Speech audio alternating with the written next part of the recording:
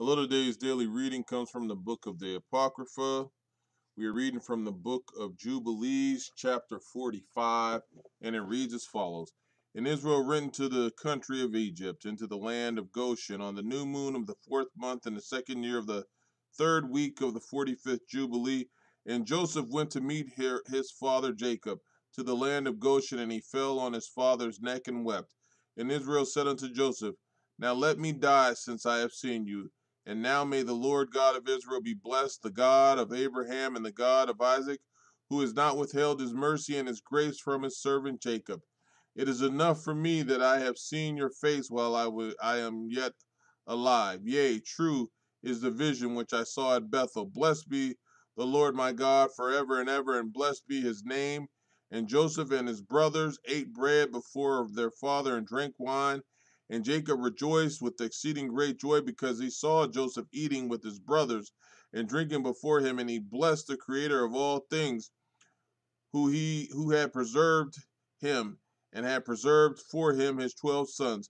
And Joseph had given to his father and to his brothers as a gift the right of dwellings in the land of Goshen and in Ramses and all the surrounding region, which he had ruled over before Pharaoh. And Israel and his sons dwelt in the land of Goshen, the best part of the land of Egypt. And Israel was 130 years old when he came into Egypt.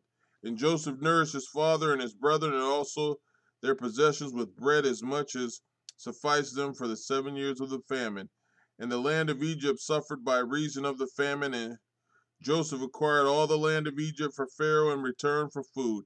And he got possession of the people and their cattle and everything for Pharaoh. And the years of the famine were accomplished, and Joseph gave to the people in the land seed and food that they might sow the land in the 8th year, for the river had overflowed all the land of Egypt. For in the 7 years of the famine it had not overflowed, and had irrigated only a few places on the banks of the river. But now it overflowed, and the Egyptians sowed the land, and it bore much corn this year. And this was the 1st year of the 4th week of the 45th Jubilee. And Joseph took of the corn of the harvest the 5th part for the king, and left 4 parts for them for food and for seed. And Joseph made it an ordinance for the land of Egypt until this day. And Israel lived in the land of Egypt 17 years, and all the days which he lived were there 3 Jubilees. 147 years, and he died in the 4th year of the 5th week of the 45th Jubilee. And Israel blessed his sons before he died, and told them everything that would befall them in the land of Egypt. And he made known to them that he would come upon them in the last days, and blessed them, and gave to Joseph 2 portions of in the land.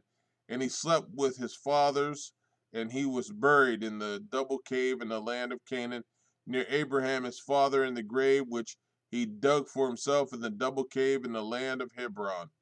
And he gave all the books and the books of his fathers to Levi his son, that he might preserve them and renew them for his children until this day. Amen.